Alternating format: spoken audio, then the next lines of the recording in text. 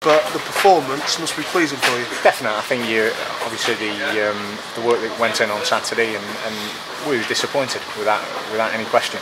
You come into Luton against a team that are obviously potentially top four playoffs, one of the contenders against us, and I think we've dominated the game.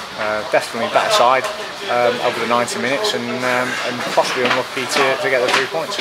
Never a clear-cut chance in the game. Was that just because Luton, shall we say, outmuscled you at the back, or was it just one of those games where it just was going to get bogged down in the midfield and both sides cancel each other out?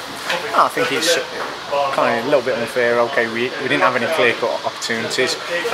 We've just mentioned it in the dressing room about maybe not having the rubber green. You know, sometimes when you get a little bit of a bounce or kind of that little flick goes to somebody who's one of our players as opposed to one of theirs, and we've put the ball in the box numerous times tonight, whether it be from throw-ins or set pieces or even open play. And I think we've had a chance. We haven't quite had that rubber green that maybe it might drop to somebody like on other days it made it. Realistically, though, is a point enough from this game tonight? I think a point, you'll take a point, especially with the performance. If we hadn't had the performance, you turn around and go, well, maybe not. But you've got the performance, and that gives you the impetus, having played against a good Luton side, to go on to Saturday and make sure we're positive for the running. Man of the match, Louis Briscoe, he ran rings around his opposite man on that right flank. Yeah, we all know what Louis can do. You look at what he did at the start of the season, and you look at what he's done on a couple of occasions this year, and it shows. When Louis is fit and fine, you know he's going to be one of the most dangerous wingers in this league. And today we've got that, and we're looking for that consistency off him week in, week out. We know that he can be maybe the best winger in this league, and it's important that he goes on and tries to establish himself as one of the best, if not the best. How much of a blow is losing Luke Fossey? He went down very, very heavily. Yes. It looks like it's just ligament damage. That's what I'm being told by the medical staff. In a way, that's a silver lining, but still a massive blow. Yeah, a big blow. Obviously, the partnership that Jonah and Fozzie's put together, not in the last two games, but previous to that, has been positive, and you look at how they've performed together, and they've got a real understanding. I thought Jonah started the game very well. Unfortunately, he's had that injury, but on a positive, Bruffy's come in and showed the depth in the squad, and he's equipped himself very well. Part of our commentary team tonight, Mick Saxby, at the end there were a few boos coming out from the West Stand. He labelled that section of the support fickle. Will you agree with that? I think it's very, very harsh to boo a performance like that against a team like Luton. Don't quite understand that, but again, everybody's entitled to their own opinions. They pay the money, they get their say. So that's kind of how we'll look upon that. But as a team, and as the remaining fans with who probably have seen the game in the correct light, or the light that we see it in, it's a good point, and we've done very well tonight. Onwards and upwards, it's Salisbury this coming Saturday. Looking at that game, if you perform like you did tonight, you're going to win more games than you lose in the back end of the season, aren't you? Too right, and that's the aim. We've got to make sure we've got a league table up in the dressing room about the teams in and around us.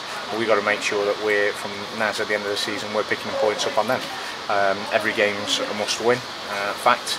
And we'll be aiming to do that. Obviously, you're going to go through different times like Hayes and Yedding on Saturday, but we'll hope from now to the end of the season that we have a few of those as possible. Thank you, Gareth. Cheers. Thank you. Please, defensively then. Yes. What about going forward though? Because you sort of broke them a couple of times, but just wasted those opportunities really. I mean, Louis Briscoe's been guilty again, hasn't he? Let's face it. I think Louis. We've just said to Louis and said to a couple. He's done very well, Louis, without question. Murray's a very good defender at this level, and Louis from our opinions, torn him to bits and taken him to pieces. So that's a positive from Louis. Louis under no illusions that at times he's just said to me at the end of the game, he says, I've just got to be a little bit more composed, and that's correct. And he's a young lad. People forget this big bustling lad, bloke, kind of driving and muscling his way past people. Louis only 20, and he's got a lot to learn. Do you feel a bit of pressure with these home games? You've got so many of them between now and the end of the season, but you really need to be winning more of them than not if you're going to get in that playoff play. So is there an element of that going into these home games? I think there's always an element of pressure, but that's no more pressure than we put on ourselves. Okay, you might turn around and say that the fans put a little bit of pressure on you, but goodness, we want to be playing at home. We want to be playing in front of, I suppose, nearly 4,000. I don't know the exact attendance, but you want to be playing in these games, and that's why we're in football. And you put your pressure on yourself to achieve, because we know how much the fans think and how much they're desperate to get out of this league, and we put our pressure on ourselves to be able to try and do that. And how's Luke Jones, just back from suspension and then goes down, looked horrible really as he was stretchered off, is he alright? Yeah, Luke's he's in the treatment room at the moment, he's on the bench, he'll be getting treatment from Jay. It's his ankle ligaments, so until the swelling's gone down, you can't really see the extent of the actual injury, unfortunately. So over the next couple of days we'll see what that is like, presuming that he'll be going for a scan and see the damage, so you get a real clearer view, but that can't happen until the swelling goes down a little bit. So in the next few days we'll see that, but on a positive, like I've just said, Bruffy stepped into the void and equipped himself very well. Great stuff, thanks Gareth. Cheers, thank you.